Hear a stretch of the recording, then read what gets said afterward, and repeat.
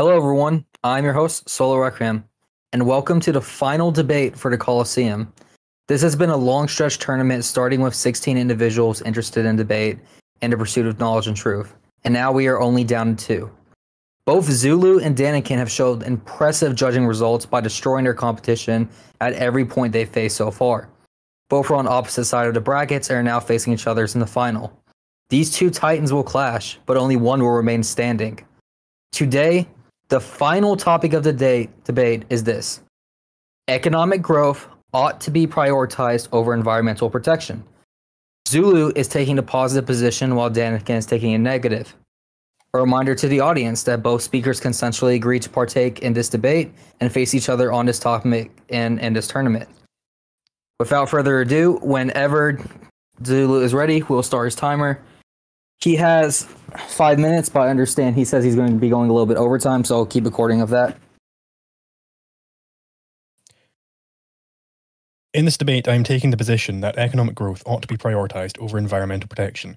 My argument is that 1. Humanity should prosper. 2. Economic growth means greater prosperity. 3. Environmental protection means lower prosperity. 4. Therefore, economic growth should be prioritized over environmental protection. This argument cuts the very core motivation of the environmentalist movement. Namely, the environmental protectionist seeks to destroy man's success and happiness here on Earth and return him to the dirt that he has pulled himself out of. This is apocalyptic in the very core sense of the word. The defining mark in apocalypse isn't that there is some zombie virus or a meteor hit, or even that people died. Rather, the defining characteristic behind all apocalypses is that there is a mass breakdown in the capital structure. It is this capital structure, this collection of factors that are combined to produce further factors, eventually terminating in consumer goods, that is the mark of civilization. Economic growth means a growth in capital structure. It is turning away from dirty, brutal nature towards the clean and infinite power of man. The environmentalist inversion of this is a desire that man live not by using his mind to alter his nature to be habitable for him, but rather that he live as some lower animal, fending for survival and adapting to whatever circumstances he happens to be placed in. But just as a dog cannot live as a plant would by expecting his food to come to him, so too can a man not live like a dog does by adapting himself to his environment rather than the other way around. We are told that there's an environmental disaster facing us. What exactly is this disastrous towards? Man or non-man? It cannot be man. The human environment has never been better. Our lives are immeasurably superior to those primitives who lived every day by hunting for their food and shivering in cold caves at night. Rather than this, the disaster is faced not by man, but by non-man. It is non-man that the environmentalist tells us that we must sacrifice for the sake of. We should not continue to conquer nature with our miraculous technology, they tell us, but rather we must restrict our growth, restrict our births, restrict our very minds. What the environmentalist is claiming when he wishes that man stop burning fossil fuels and stop glaciers melting is that those glaciers have a superior moral claim to the ice that they contain than does man to his own life and well-being. But on what standard do they base this? The standard is certainly not the standard of a man's own life. But there exists no other possibilities. There exists here a deadly package deal. The environmentalist, like all altruists, preach that the sacrifice of man is the proper duty. They package together the fundamental questions and ethics of 1. What are values? And 2. Who should be the beneficiary of values? The altruist substitutes the second for the first. He tells us that anything is good if it's done in self-sacrifice. In the case of the environmentalist, done in sacrifice to inanimate matter. He faces here an infinite recursion. What are values? Values are when values are provided to others. This is the core of the environmentalist premise. It is the latest form of the bromide that man must sacrifice his own achievements, because he achieved them. It used to be, in the words of FDR, that we must sacrifice for the underprivileged 1/3 of a nation. Then this sacrifice was stretched to include the underprivileged of the entire globe. Now we are told that we must sacrifice for the sake of seaweeds, bugs, and rainforests. The goal is always kept in mind, that man must sacrifice. It's just now that the collectivist has to change his tactics. The attack on the luxuries of modern times no longer points only at the rich, allowing for the poor to be his favourite group. These luxuries extend even to the most destitute modern man. Now he must attack the luxuries and claim mud and soil as his favourite group. Still, he attacks the luxuries. They hate man's achievements and oppose him on the grounds that he does achieve. To concretize this, consider the following passage from the ill-named Life magazine, published following massive blackouts in the eastern United States. It shouldn't happen every evening, but a crisis like the lights going out has its good points. In the first place, it deflates human smugness about our miraculous technology, which, at least in the area of power distribution and control, now stands revealed as utterly flawed. And it's somehow delicious to contemplate the fact that all of our beautiful brains and all of those wonderful plans and all of that marvelous equipment has combined to produce a system that is unreliable. The love and pining for the environment that we often see these days has not come out of nowhere. It is a symptom of just how fully man has conquered nature in a modern society. Just as you might enjoy watching a horror movie from the comfort of your living room, you might enjoy going on a nature hike, because in either case, you know that you're not in any real danger. These so-called natural environments are often not as natural as we might think. In my country, the great forests of England were shaped by medieval loggers, and the moors of the Scottish Highlands were created by the most industrious of the Bronze Age farmers.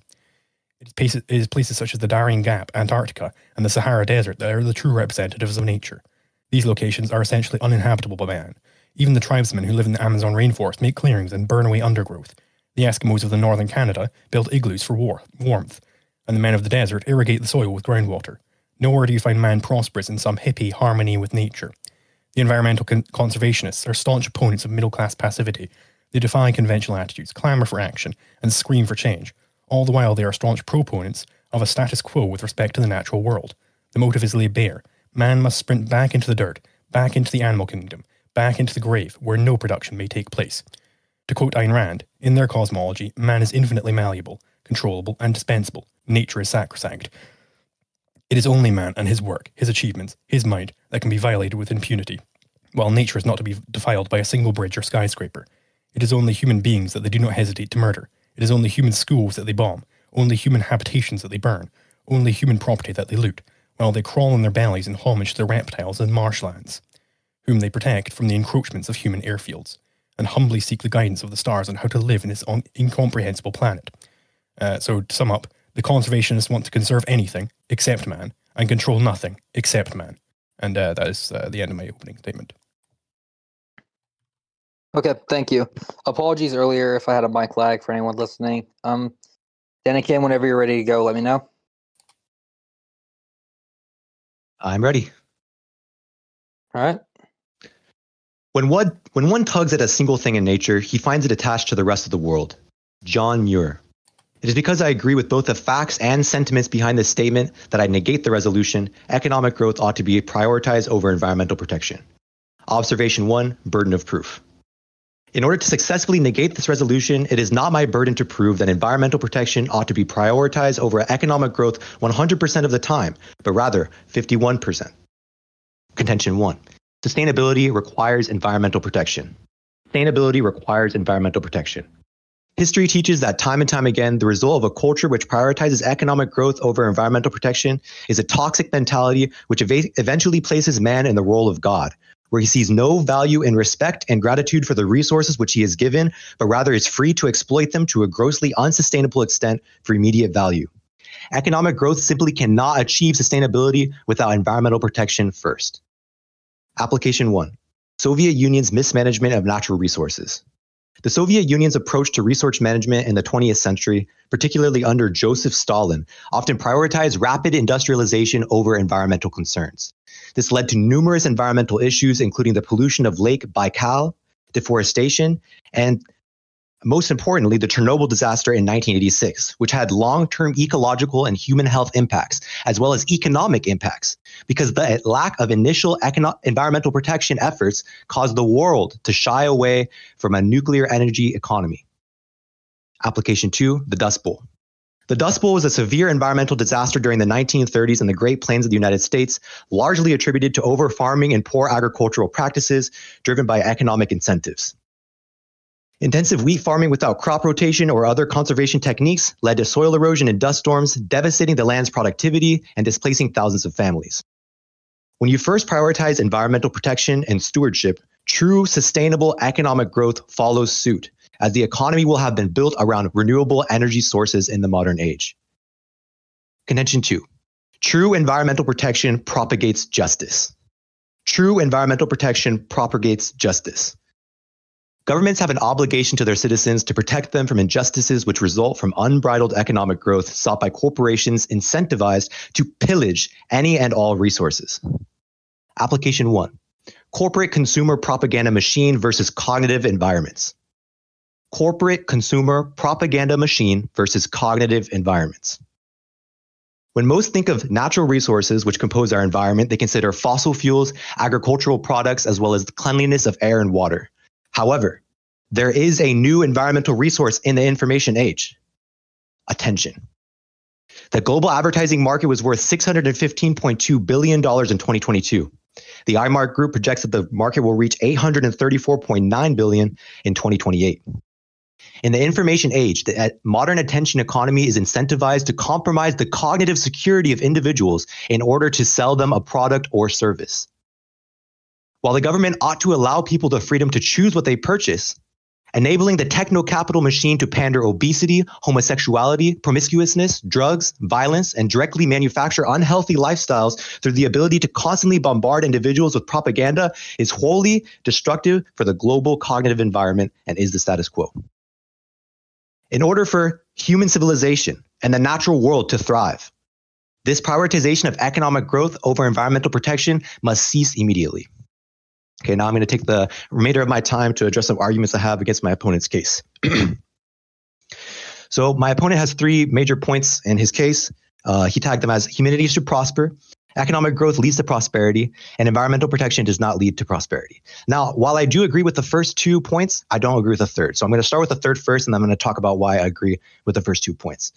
So my opponent, he said that environmental protection does not lead to prosperity. And I was looking for some applications or cited evidence under this where this has actually happened in the past, and I did not catch any. So the reason that environmental protection actually does in turn lead to prosperity is because prosperity is something that must be sustainable. Let's say that I come upon a oil well and I want to profit upon this oil well right now. So I use it all. I'm not going to be prospering tomorrow. I'm not going to be prospering the next week. And that's what happens with these economies that are prioritizing economic growth over environmental protection. If we were talking on an individual basis, what would be better for an individual? To prioritize economic growth and just do a quick cash grab for whatever resources are available and then get out? If we were talking about that, then yeah, maybe economic growth would be the most effective path forward. However, we live in a world where there must be order, and we do not live in a we don't live in the 7 seas. So I'm going to move on, and I'm going to talk about why I agree with his first 2 points. So of course, humanity should prosper, and that's why I urge you to vote negative, because in order to be able to prosper on the long term, you must prioritize environmental protection first, so that you can have a sustainable society and sustainable living practices. Economic growth leads to prosperity. So while I do agree that economic growth leads to prosperity, I disagree that when economic growth conflicts with environmental protection, it leads to prosperity. Seconds. Because when economic growth conflicts with environmental protection, and is always chosen over environmental protection, such as is the stance of my opponent, what happens is injustices occur, as you can see through the many points that I made in my case. Then my opponent went on to say some more points. He said that environmental protection requires sacrifice. Environmental protection does not require sacrifice. Environmental protection requires investment. And it's an investment in the future. It's an investment in yourself. It's an investment in the world. And it's an investment in culture, which will have a long-lasting impact on the world. And that's why I urge you to vote negative. Thank you. All right, thank you. Now is the rebuttal period. So Zulu, whenever you're ready, your 5 minutes. Sure. One moment. So you have this argument about sustainability, and you're saying that environmental protection is leaning towards sustainability. Or at one point you say, I give the example of a guy going for a quick cash grab over long-term investment. So the problem here is that economic growth does not mean high time preference. Economic growth can very much be low time preference, as you expect. As economic growth is continuing, that man is able to be more and more low time preference because he has a higher and higher capital structure. He has more capital, so he can engage in more long-run processes of production. What this requires is that man is able to take nature-given goods, nature-given factors, produce them into capital goods, right? Production, at its very core, means making something non-natural. And this is where you're saying you disagree with my premise that economic growth means greater prosperity. Well, it's the distinctive feature between the natural and the unnatural is that one is produced whenever you have production. you have unnatural. So it might be the case that, a brick wall outside my house, that those are natural resources. The stone in there is a natural resource, but you wouldn't say that the wall is natural. What makes it non-natural is that it's been warped, changed by a conscious effort by man from one form, which is not very useful to him, to another form, which is useful to him. It is whenever you have any sort of produced thing, anything produced, anything which a man has decided makes him more prosperous than not, that is when you have anti-environment. That's when you have production. So yes. So what prosperity means is that you have more ends being achieved. What it means to have more ends achieved is that there's more production occurring. More things have been taken from nature and being used by man instead. This is the distinctive factor here. You gave one argument there of the Soviet Union, where you're saying that was very bad. And that's bull. That's very bad, right? These are not examples of the free market. It's when you have a free market in these things, when you aren't destroying man, when you aren't putting him back into the Stone Age, that's when you have these super long run incentives. You said that there was economic incentives to overfarm the Dust Bowl. That's completely false. Only if you're considering a very, very short period of time, right? The incentive would be to preserve those resources, to preserve the land that you are using to till. Like a farmer doesn't want his field to die. He wants to preserve that field. He doesn't want it to be natural. If it's natural, he can't get in there and get a bunch of tomatoes or whatever. He wants to very, very heavily warp nature to make it better for him, but that doesn't mean that everything is dead. Warped nature doesn't mean death everywhere. It means vastly more life and prosperity by the standard of man's life, not by the standard of beetles and grubs and stuff like that. Another point here.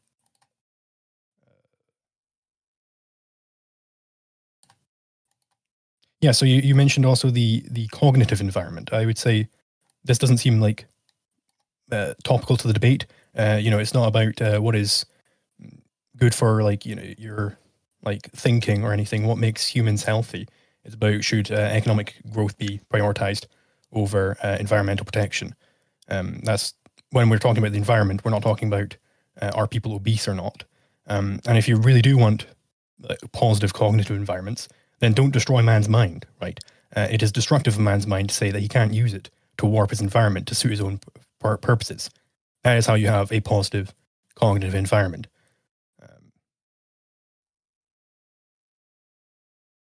Yes, and then you have true environmental protection promulgates justice. What justice means is just giving every man his due. You're saying that corporations are incentivized to pillage resources. This is very good. It's good that they're incentivized to pillage resources. We should pillage resources because when they're not pillaged, when they're just left out in nature, they're not satisfying anybody. They're not making man more prosperous than it would otherwise be. That is the fundamental point here, I think. And I suppose with that, I can do the end of the rebuttal period. All right, thank you very much. Danakin, whenever you're ready, 5 minutes. Moment you speak, I'll start your timer. All right, 1 second, please. Okay.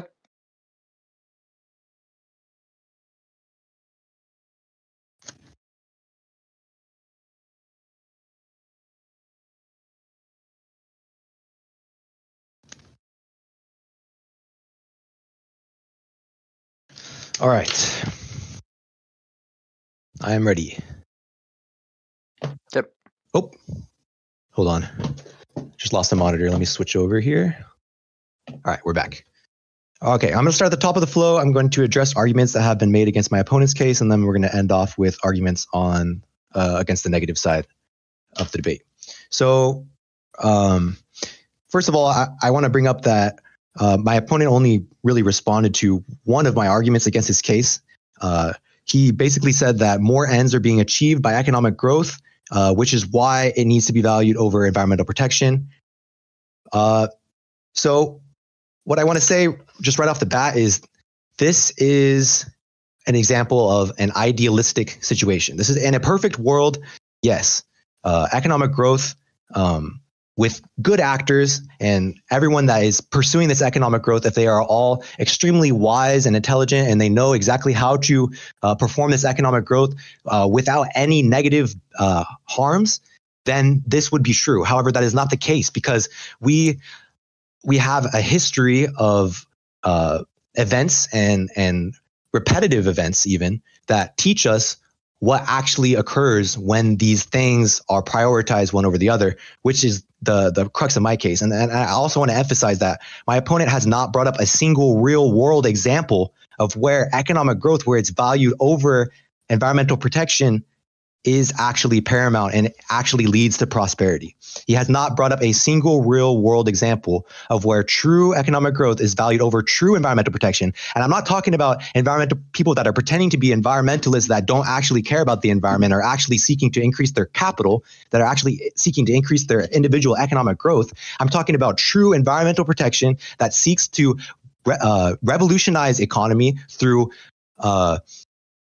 enabling the economy to transition away from being destructive and pillaging resources, as I stated in my argument previously.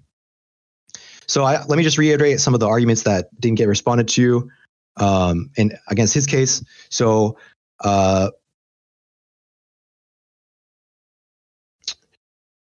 okay, actually, this might be a new one. So my opponent, he said that environmentalists view ice as greater than man. Just once again, I just want to reiterate: man needs icebergs. Man needs the world in which he lives. Man did not just spawn in one day in the world that's completely isolated from his environment. Man is a part of the world, and this is something that is largely not understood in Western culture, and it's something that must become understood in modern times, because it is becoming more and more apparent that the actions which destroy the environment are the actions which destroy man. And time again, history has shown us that this is what happens, and which is why I urge you to look back on empirical and historical evidence for your decision and not just idealistic theory. So let me move on to some arguments that my opponent made against my case. So he basically said, against my contention one, he said, economic growth does not mean high time preference. That's fine. But when economic growth is put up against environmental protection, it does. Because the only time when economic growth conflicts with environmental protection is where there are resources that are available, and you're going to have to determine whether or not you're going to harvest those resources at the expense of the economy or the environment. And then basically he brought up Soviet Union. He basically had a blanket response to this. He said, not example of free market. Judge, I ask you, where in the resolution does it specify free market? We're not just talking about free market today. We're talking about these concepts of economic growth and environmental protection, and which should take precedent. So that I believe that point still stands. And also, he did not respond to the fact that Chernobyl was the result of people prioritizing economic growth over environmental protection. And you can also cross-apply this to his high time preference response. Chernobyl is an example of a country choosing economic growth over environmental protection, and it having an impact on the world economy, because the world became afraid to use nuclear energy, which could free millions and millions of dollars in natural resources. And then for the Dust Bowl, he said that he basically said his response was that it's not actually incentives. There weren't actually, or he said that ruining your farmland was not an incentive, because farmers are not incentivized to ruin their farmland. Naturally, farmers are not incentivized to ruin their farmland, but when they live in a society that is pushing an economic growth as paramount, then they will do it anyway, because they are promised cash reward. And that is what exactly happened in the Dust Bowl. It happened. You can't say like, it's not an incentive for farmers to destroy their farmland and for them to not use sustainable practices, because it actually happens. So, and then against my corporate propaganda, he basically said it's not topical. My response, you can cross-apply that to the response when I was talking about the icebergs earlier. Wrap it up, last statement. You're on overtime. Humans are part of the environment, and as a result, our cognitive environments and the health of our cognitive environments will have a direct reflection on the world around us, as with everything else in this world.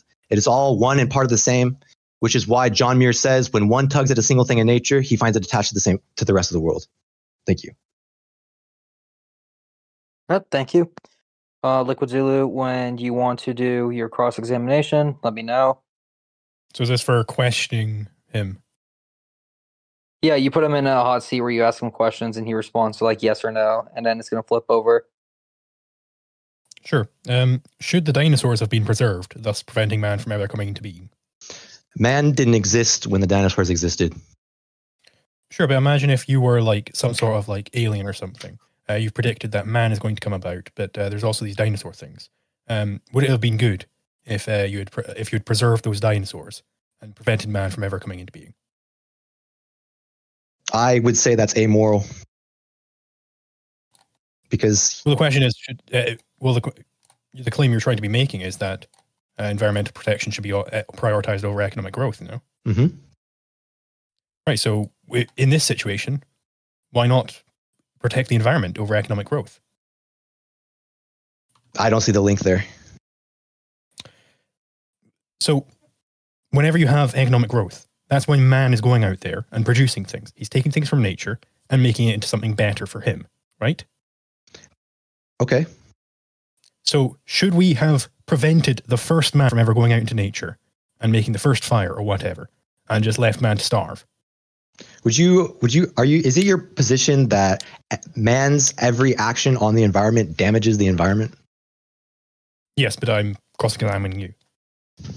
Okay. So, should we have preserved the environment pristine without ever having man touch it ever? No. Okay.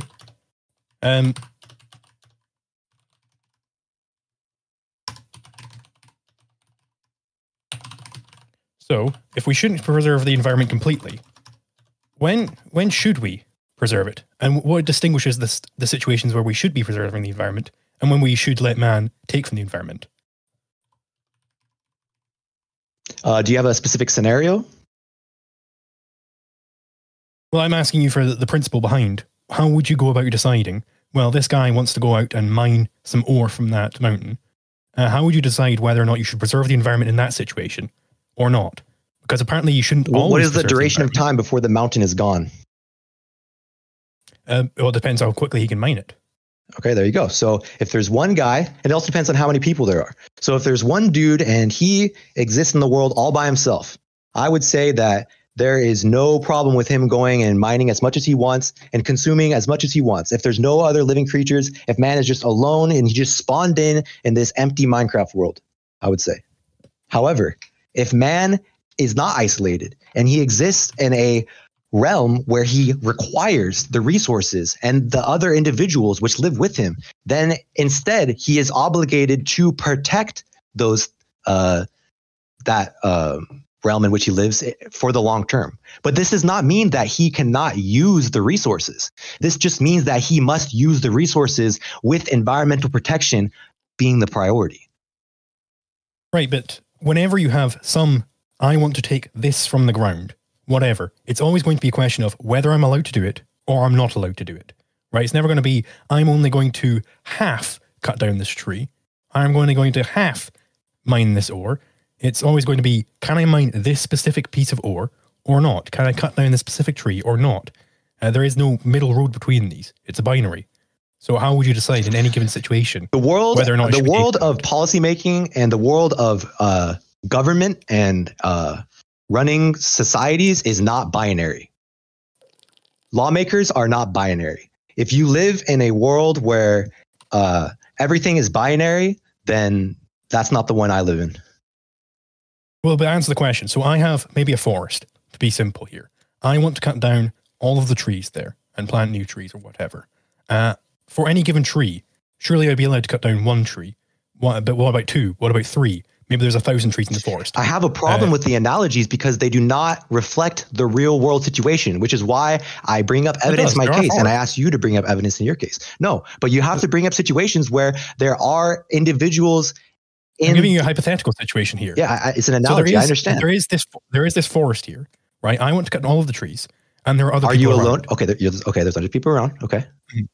Yes. So there are other people around. Okay. I want to cut down all of those trees. Right. At what point? How would you decide that's one tree too many? You're not allowed to cut down that tree.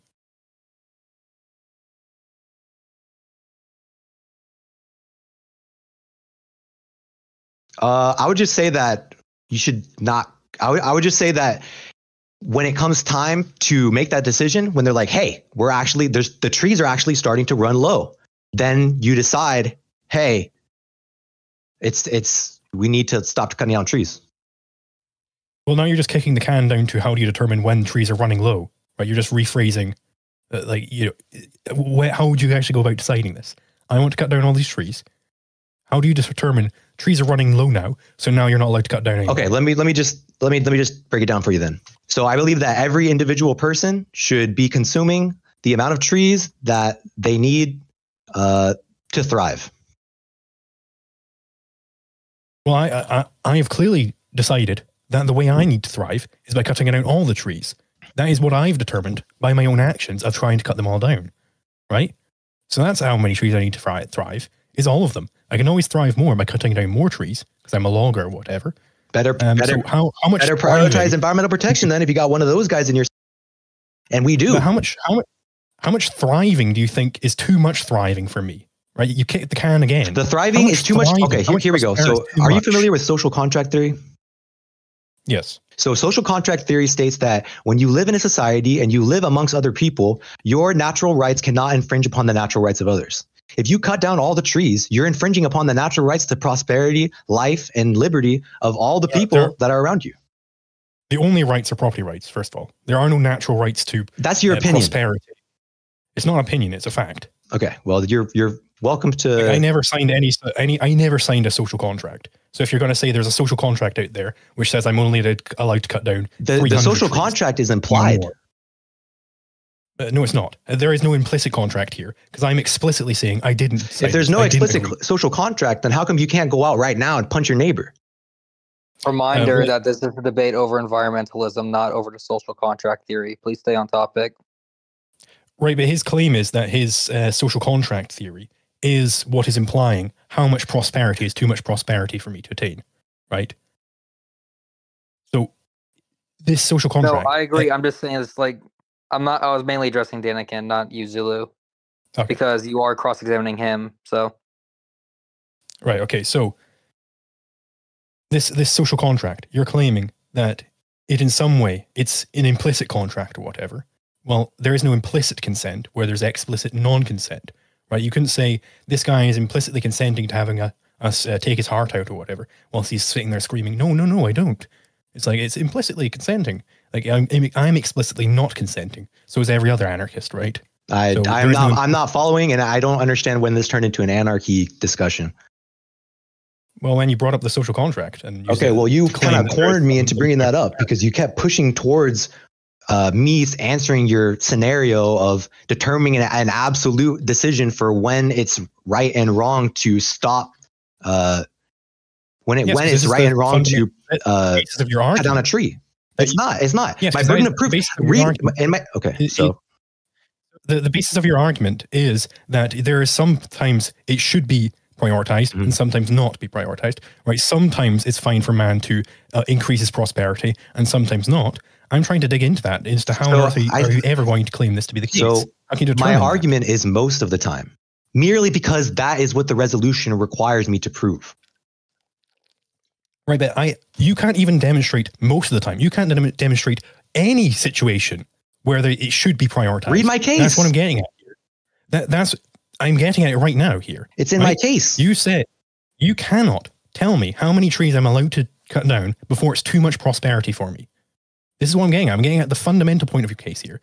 You bring up all these, like, I'm not bringing up enough historical examples. They're all irrelevant, right? What's relevant is can you, with whatever arguments you want to bring up, can you tell me how much prosperity I'm allowed to get before it's too much prosperity? And you can't. You cannot make a non-arbitrary decision on that. And so your entire argument I just did. Is completely I told you. I said... You can't show in the majority of cases... All right, is this a question? You can't show in a single case.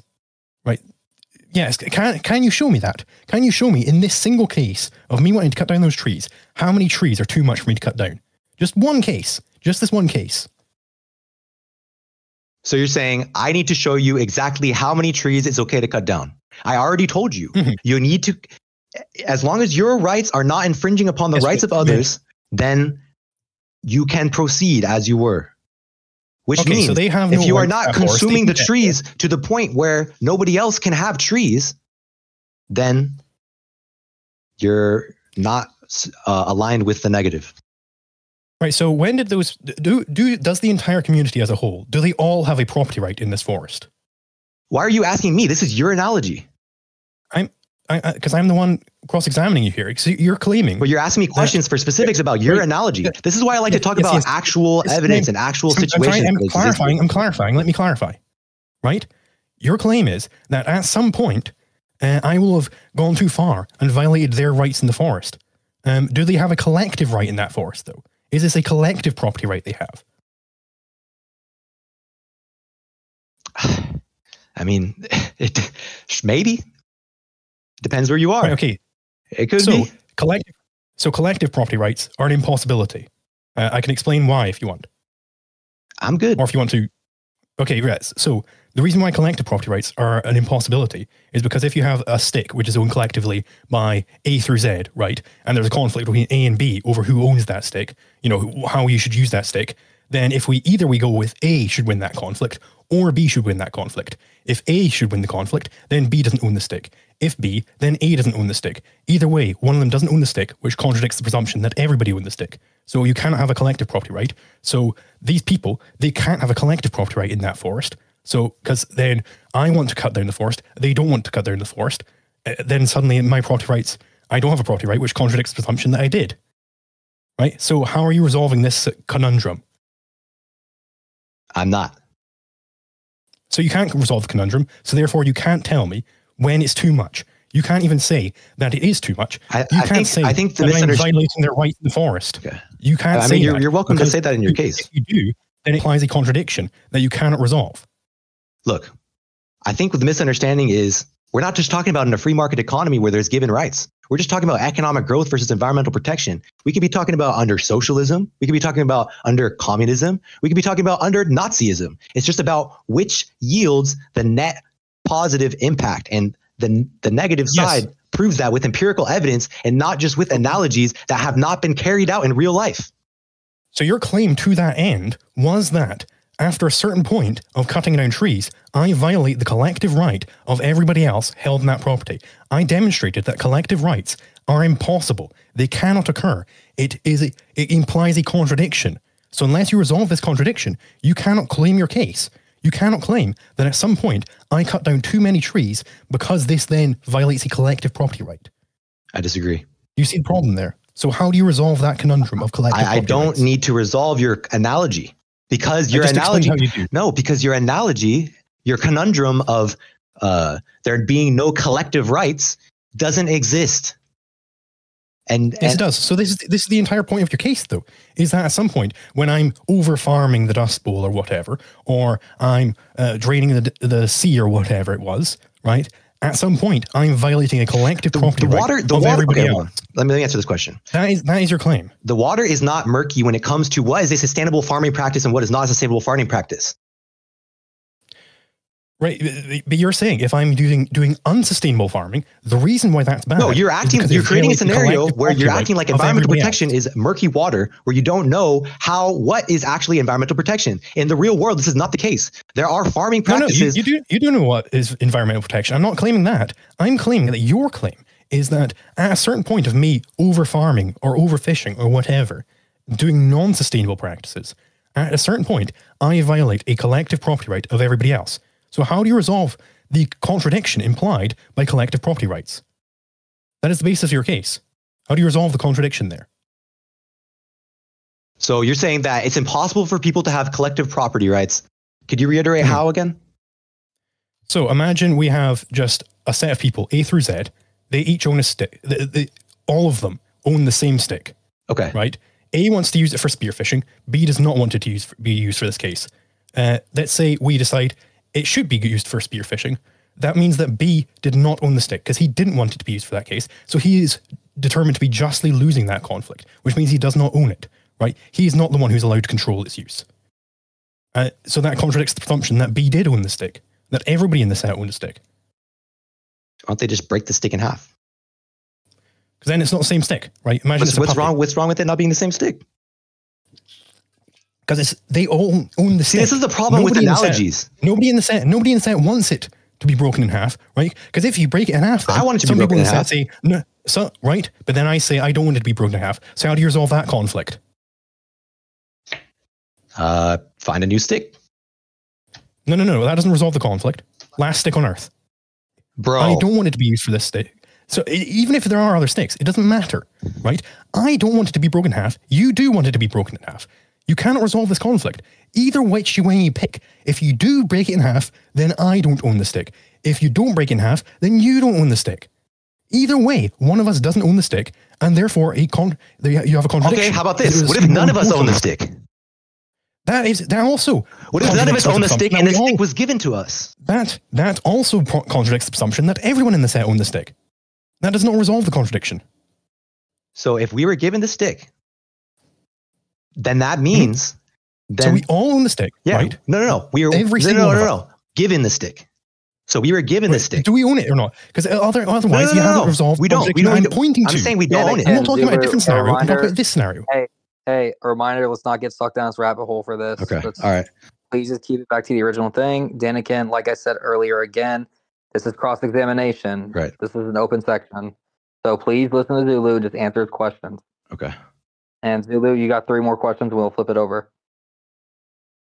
Well, so this really is my primary question here, because his entire case is breaking down into this situation where if I'm doing non-sustainable practices, this means that I'm violating a collective property right of other people in the community. So Danakin, how do you propose to resolve the contradiction implied by a collective property right?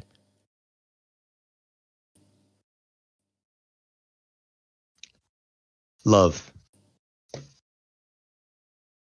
Love? Love. How does love resolve the contradiction?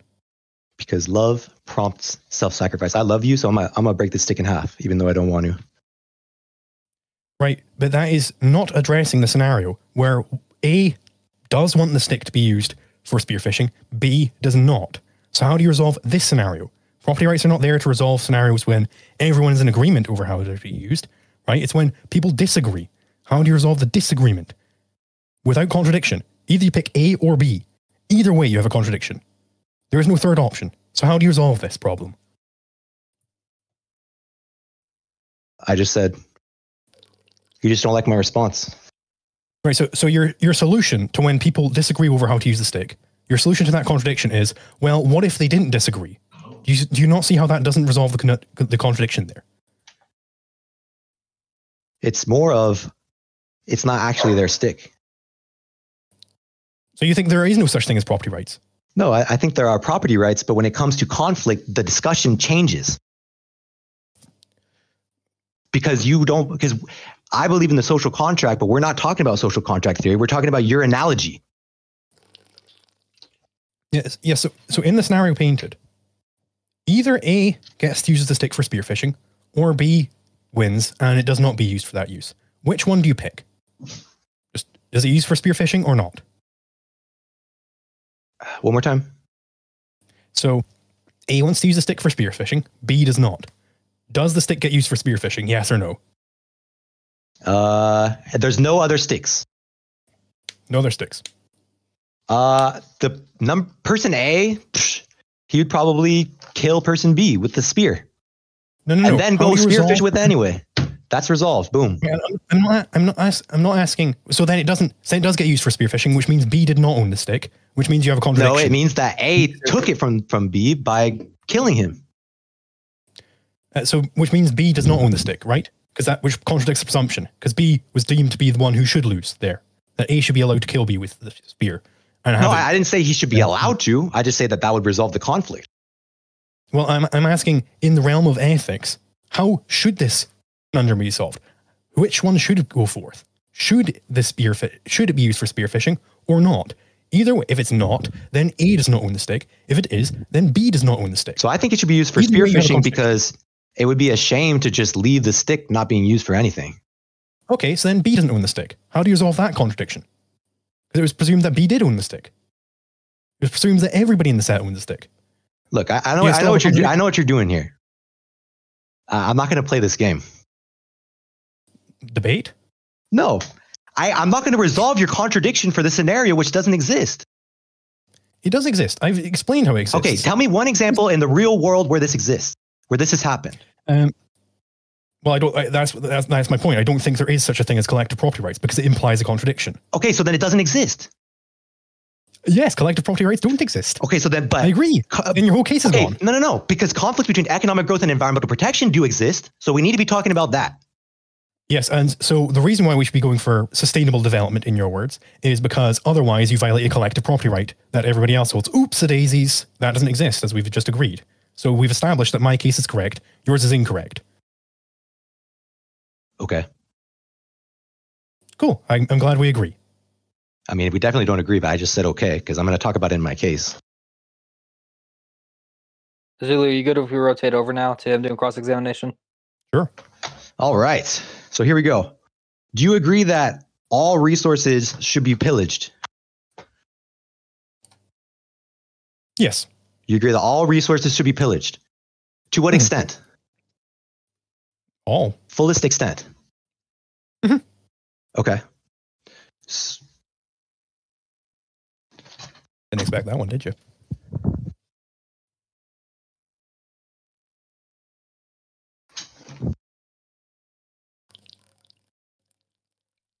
All right. So in your case, you talked about how environmental protection is a sacrifice.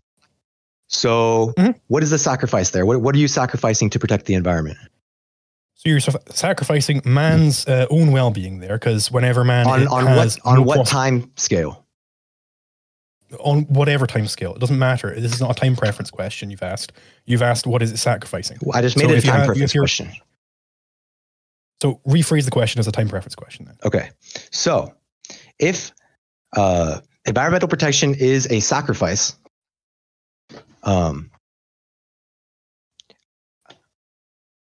okay, so let's see. How do I word this?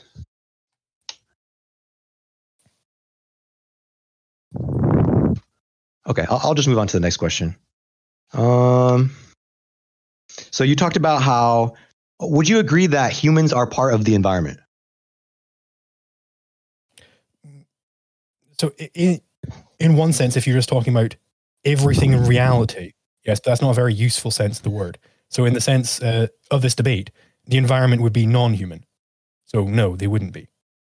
So you're saying humans are not part of the environment because otherwise it would be a non-useful definition?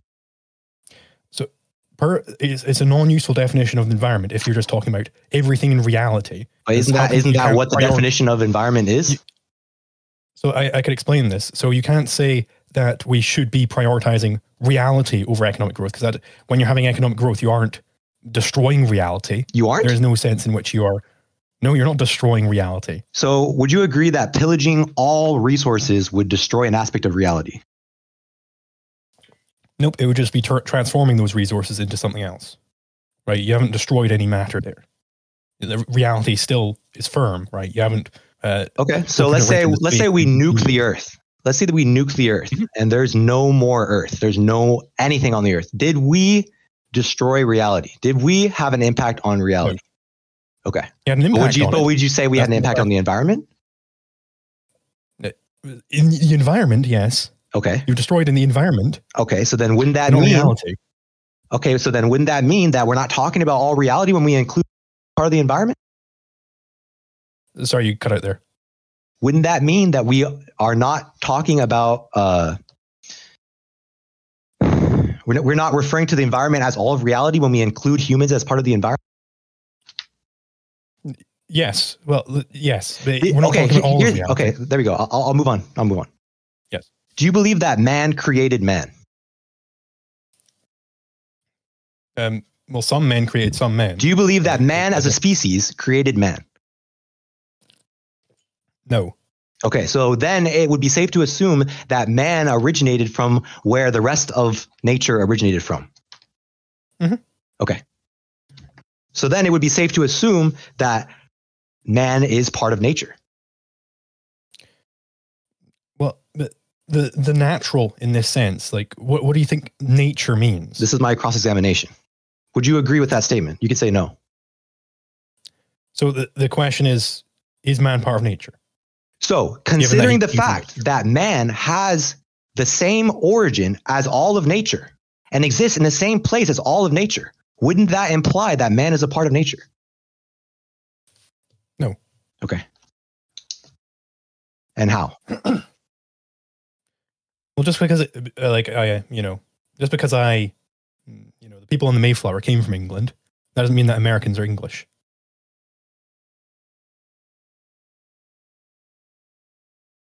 Right? Just because. But it means they're human, right?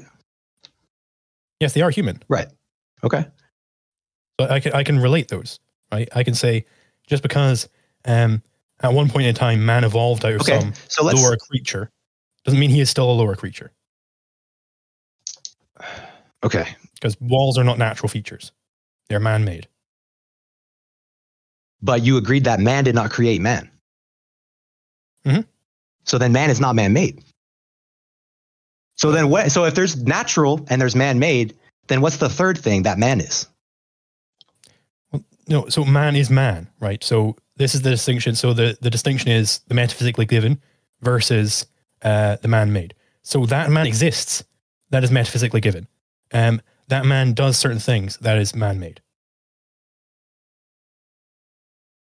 Do you get thirsty? Mm-hmm. So you need water to exist. Mm-hmm.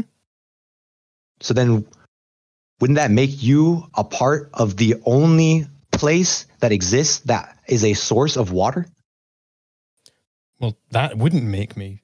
That doesn't make me part of that place, but I am part of that place. So then you just agreed that you as a man are part of nature. So you are part of the environment. Your environment is part of the environment. So again, that man exists. That is indeed metaphysically given. Yes. Okay. No further questions.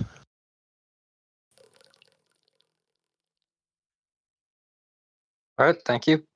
Liquid Zulu, now is your 5 minutes for your rebuttal response, followed by Danakin's 5-minute rebuttal response. Whenever you're ready, I'll start your timer. So we have it now that Danakin has, his entire case is based on that we should have sustainable development. We should prioritize the environment. In those cases, we're not prioritizing it, violates a collective property right in the community's property right. So this implies a irreconcilable contradiction. So his entire case falls on that ground. My case still stands. I have 1, that humanity should prosper. We agree on this. 2, economic growth means greater prosperity. Again, we agree on this. And 3, environment protection means lower prosperity. There's disagreement there. I'll get back to that. 4, therefore, economic growth should be prioritized over environmental protection. I think my point 3 stands, right? It is the case that environmental protection means lower prosperity. Because whenever you have environmental protection, as has been agreed by Danakin, at least implicitly, you have when man is not going and cutting down that tree, you're protecting that tree against man. What this means is that man is lowering his prosperity in favor of the tree, in favor of protecting the environment. This means that environmental protection, wherever you're applying it, however inconsistently you're applying it, if you apply it to a single shrub on the ground, you're still prioritizing the environment over economic growth, over mankind's prosperity, over man's mind and his life and his well-being here on Earth. Wherever you have that, you have, wherever you have environmental protection, you have lower prosperity than otherwise. And any time preference argument is irrelevant to this, because whether it's over a short period of time or a long period of time, this argument remains. This argument does not make reference to time preference anywhere in it, right?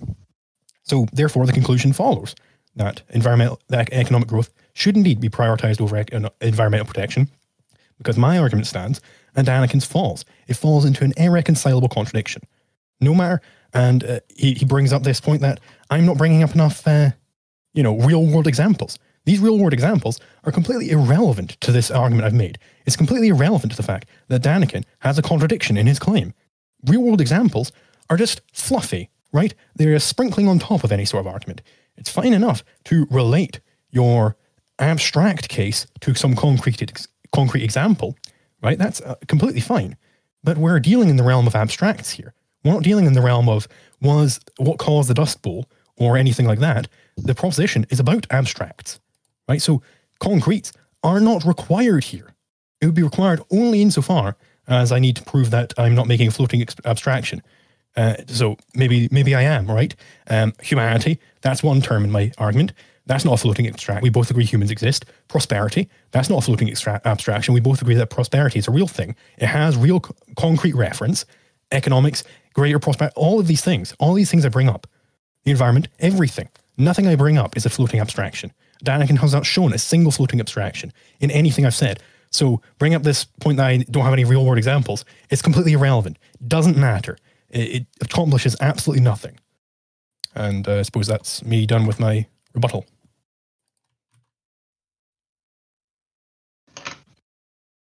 All right, thank you.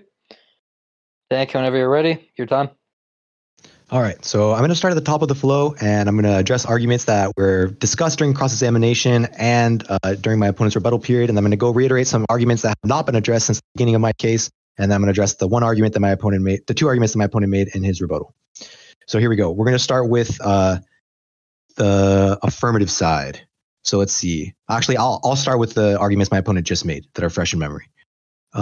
So my opponent, he basically said that my entire case doesn't stand because of his analogy, which proves that there is a conflict because we can't determine what exactly is considered environmental protection. I think that's what he's trying to say. I'm not 100% clear on what my opponent is saying here.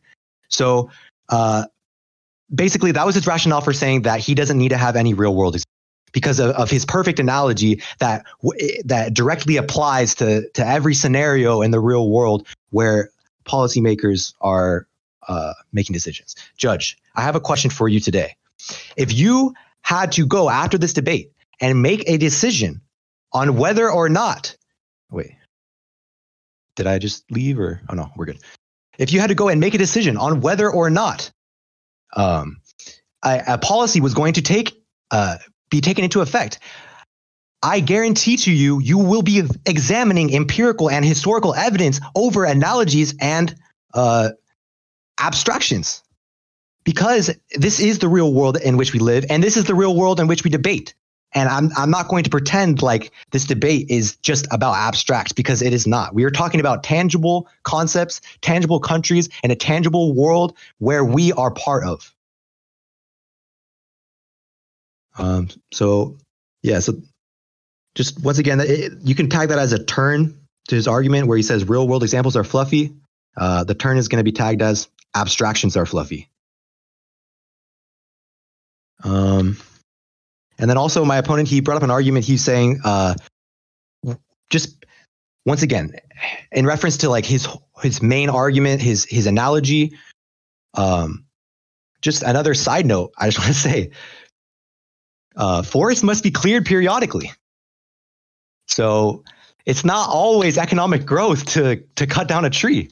Sometimes it's protecting the environment to go and cut down a tree. So once again, this analogy just doesn't stand. This is why we need real world examples. We need real world examples because analogies are inherently, because they just don't apply in the real world. So moving down to my side of the flow, I'm going to address some arguments that my opponent made against my case. Just once again, I want to remind everybody that we're talking under the context of the resolution, where environmental protection comes into conflict with economic growth. And we're not just talking about, is economic growth good and is environmental protection bad? We're talking about what needs to be prioritized over the other.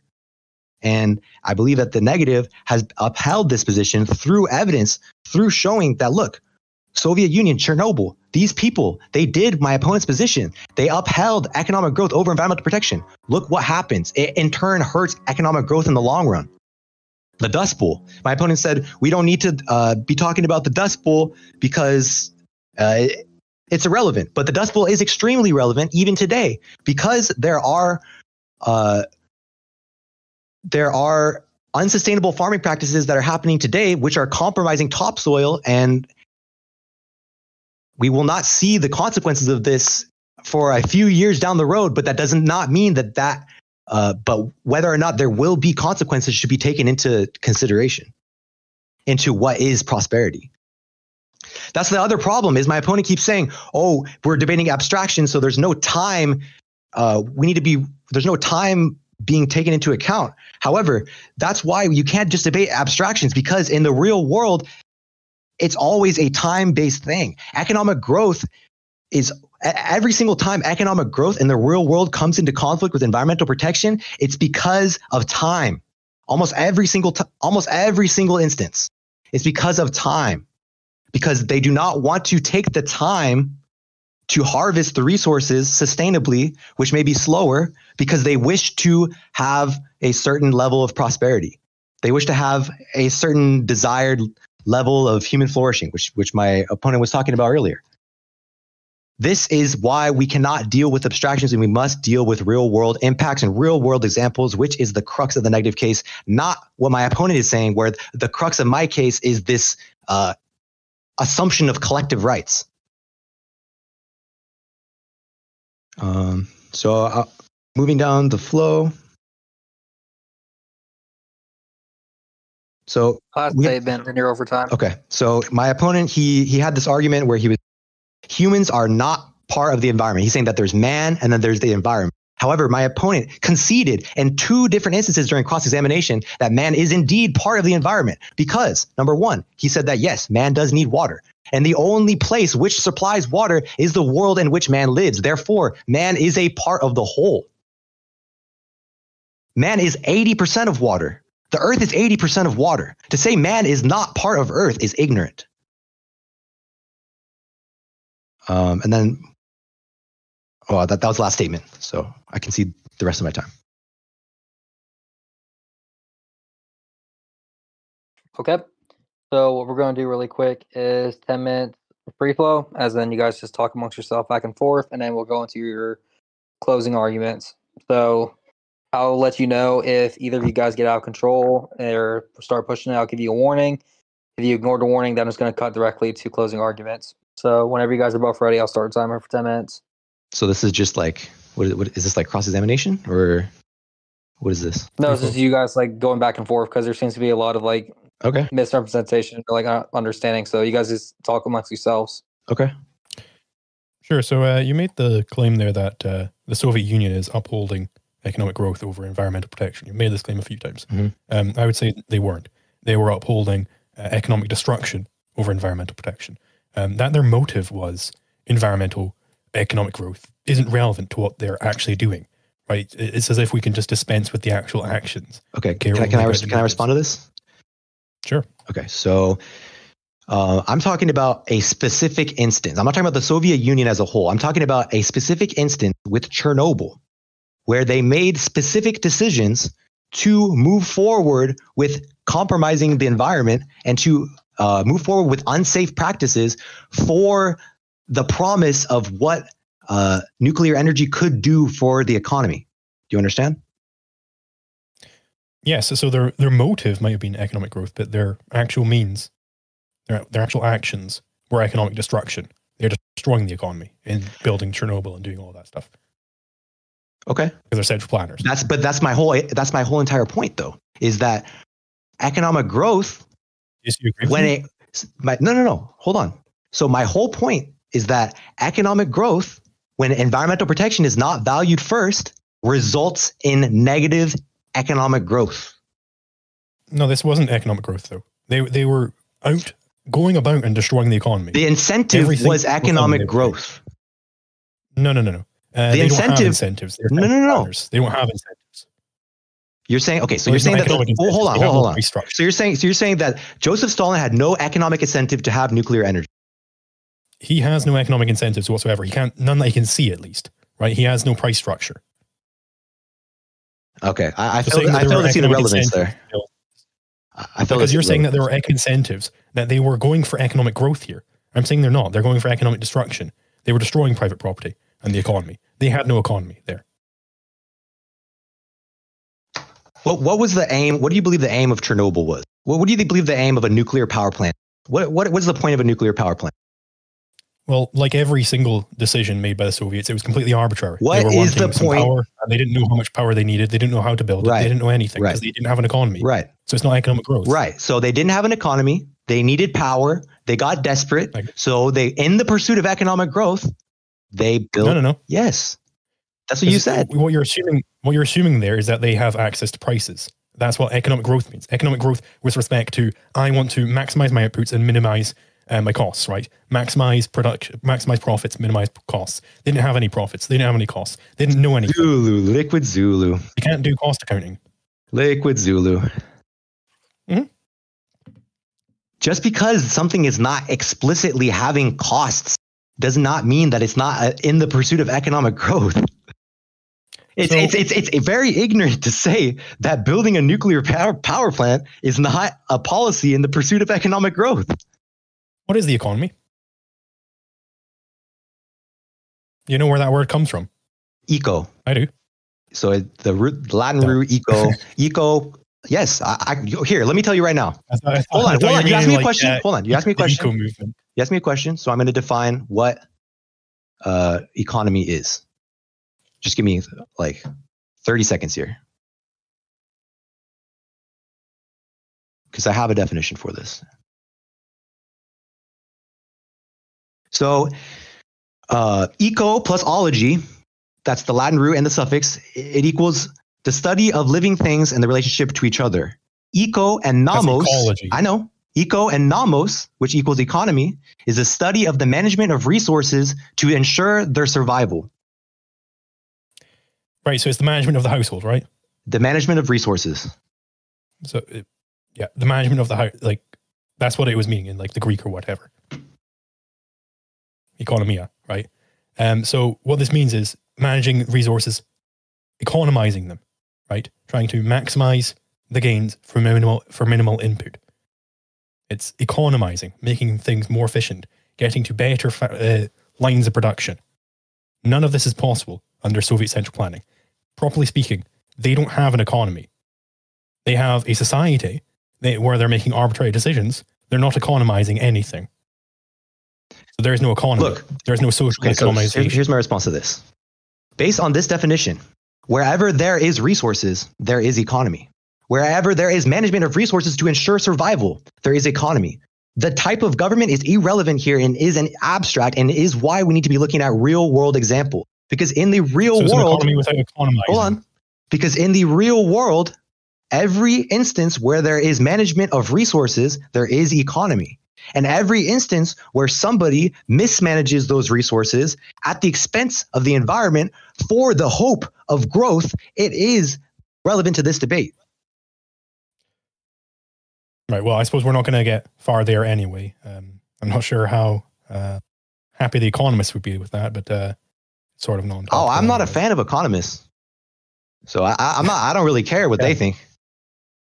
So yes, you have this also this back and forth notion that you're not liking how I'm making the abstract case. You want me to be relating it to more particular concretes. I mean, I did with my analogies, right? I did relate them to concretes. So do you think there is some floating abstraction in my claim? Like just any floating abstraction? Please cite one smidgen of empirical or historical evidence that has been mentioned in your case. That is explicitly what I was referring to, not the contents of your analogy. And analogies are inherently flawed and cannot be used to prove points, as I've said over and over again. And you can see that. And if you didn't believe that before, I hope you believe it after you watch this debate through all the way. What is the purpose of the empirical evidence? For what reason? Why do you want me to get you that? Because you can see what happens in the real world. You can see what actually happens when environmental protection is put up against economic growth. And when economic growth, the hope of economic growth, is valued first. Yeah, we get the internet. No. Where we can have debates like this. No. Do you think the people who made the internet were carrying a smidgen? Where's the conflict? Where's the conflict between the internet and the environment, sir? Once again, you're bringing up another example of economic growth being good, but no conflict between environmental protection and economic growth. As I explained, whenever you have any production, there's a conflict between that and environmental protection. Every single... That is a false analogy. This is how... That's a false analogy. This is how... Analogy. Every single doodad inside of my computer had to be mined from some hill or cut down or whatever. That is a false That's not abstract. protecting the This is environment. how. Cutting False down abstract, what does that mean? that is a false abstract. This is how. Cutting down a tree can be environmental protection. Forests must be cleared periodically. Yes, but they weren't doing it to protect the environment. Do you understand why I say that? They weren't doing it when they You made the railroads. understand that I'm not saying that because I want to argue about trees, but because it's about the fact that analogies and abstractions cannot prove points. Okay, so you can't make an abstract point. Is that your claim? No, you can make an abstract point, but when it comes to weighting those abstract points against real world events, the real world events must always take precedence. So you are claiming that I have some floating abstraction, some abstraction which doesn't actually pertain to reality. Yes. Is that your claim? No, So what is okay, this well, floating abstraction? like, don't get me wrong. I definitely believe that it pertains to reality, but I don't believe so that it does. I don't Then believe there's that. no point in Hold me on, relating to concrete. hold on. But I don't believe it pertains to the resolution and the significance of the impact of this debate. Whether it Right, so there is no floating abstraction in my point. Can we just get that clear? there is no floating abstraction in your point. I don't know what that means. So it's irrelevant whether I can relate it to a concrete. So a floating abstraction is an abstraction without a concrete referent. So it'd be something like infinity. There is no actual infinity. There's a potential infinity, but no actual infinity. So if I said infinity is over there, it would make no sense. I'm not following. Say it one more time. So if I said there's an infinity over here, Okay. that doesn't make any sense because infinity means larger than any specific quantity, which means of no specific quantity, which means it doesn't exist. It is no specific quantity. So I can't say there's an infinity over there, an actual infinity. It's a floating abstraction. It doesn't have a concrete referent. What's your point? So my point is that is when it's fine to bring up like, hey, you're just speaking in the abstract. You're not speaking in the particular. It's like, well, the only way that is relevant is if I am in some way having a floating abstraction. Then my abstractions don't actually refer to reality. It's okay. Okay. Here's my response to this. You have 1 minute left, and then we're going into closing. This is my response for how to the floating abstraction argument. There is no way to determine whether or not something is a floating abstraction if you have no world example or historical or empirical evidence to compare it to in today's debate. But are you claiming that I'm making some floating abstraction? You can't just say, Wait, hold maybe on. you did at some point. You have to point to a specific one that I'm making. So hold on. Throughout the entirety of this debate, you've been talking about this analogy and these abstractions, and you've been saying that you do not need to bring up real world evidence because you're saying it has application and it has bearing to what's going on. Demonstrate it doesn't. I'm saying the burden lies on you to demonstrate that I'm making some floating abstraction, that there is a floating abstraction within my claim. You need to point to a specific one. Right? I can't be left there to sift through my entire argument and say, well, is this one a floating abstraction? You say, no. Is this one a floating abstraction? No. You need to point to the error I'm making, right? In this case, a floating abstraction. If you think I'm making a floating abstraction, the error you're making is assuming that your analogy applies in the real world. So you think it doesn't? Which one? Which one is a floating abstraction? We don't have the means in this debate to determine that it does or doesn't because you have brought no evidence to the table. Which one is the floating abstraction? Tell me which one, and I can relate it to a real world example. Okay, list them again, and I'll tell you. So my argument is humanity should prosper. Economic growth means greater prosperity. Environmental protection means lower prosperity. Therefore, economic growth should be prioritized over environmental protection. So where is the floating abstraction? The floating abstraction, I disagree with. Environmental protection does not lead to prosperity. Which claim in there? Which concept? List the claims. So humanity should prosper. One. No. Within the one that I already chose as not being an abstraction.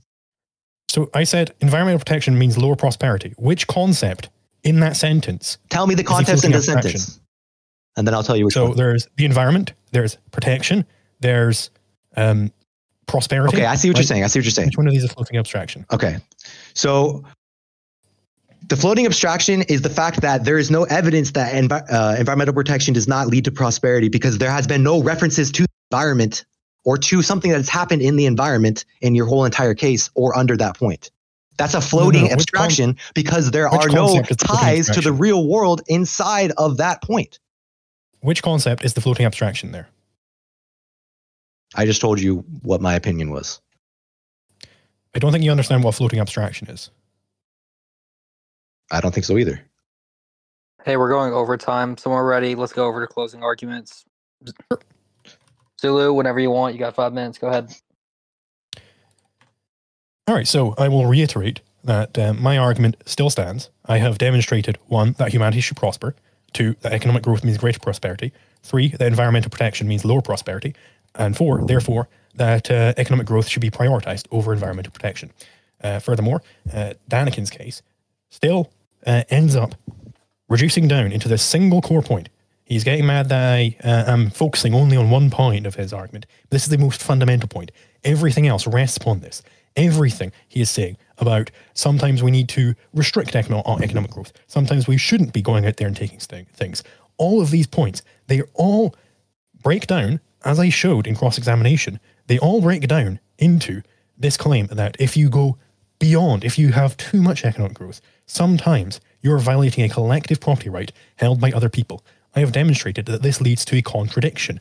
Contradictions are false, so Danakin's entire case falls.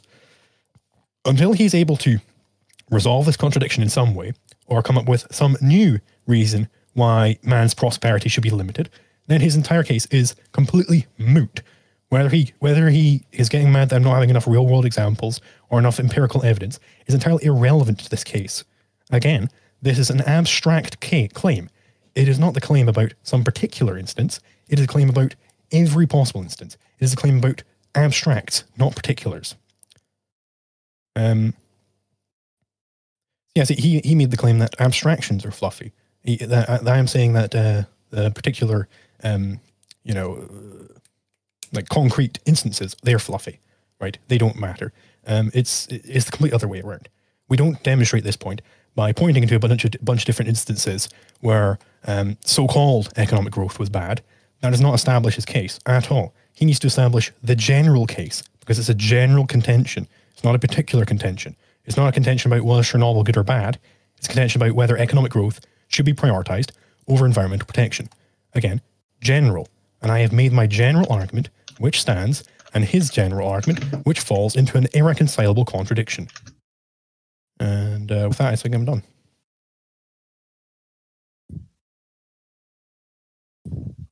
Okay.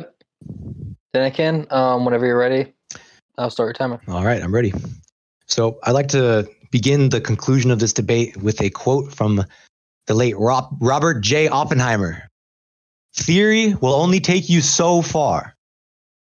Throughout the entirety of this debate, it's been an ongoing discussion of whether or not we are debating abstractions or whether or not we are debating the real world.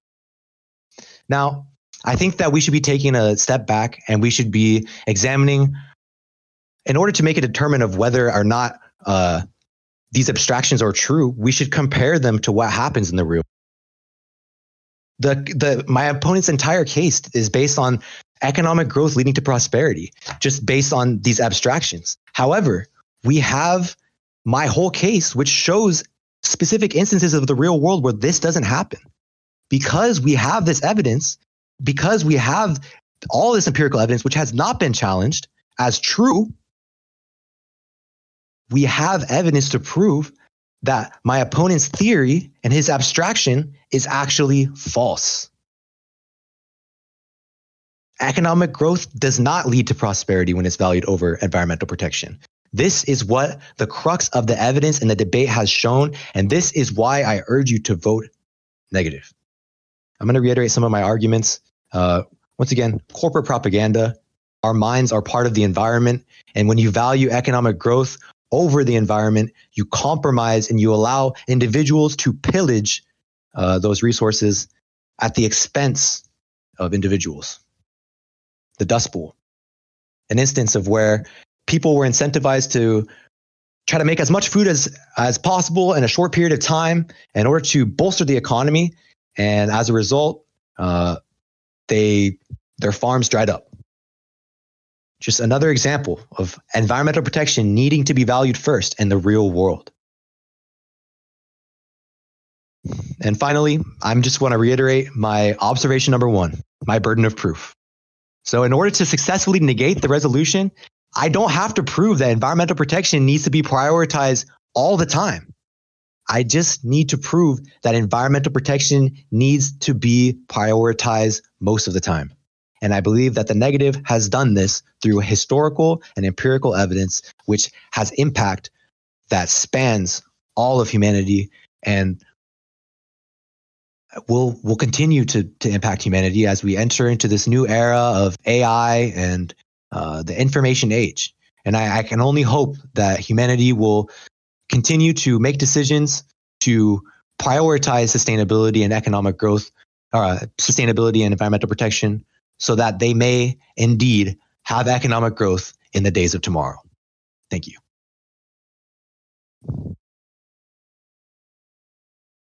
All right. And with that, that not only concludes this debate, but for the Coliseum tournament. I'll be notifying both individuals and guests who won within a week after our judges reviewed the panel.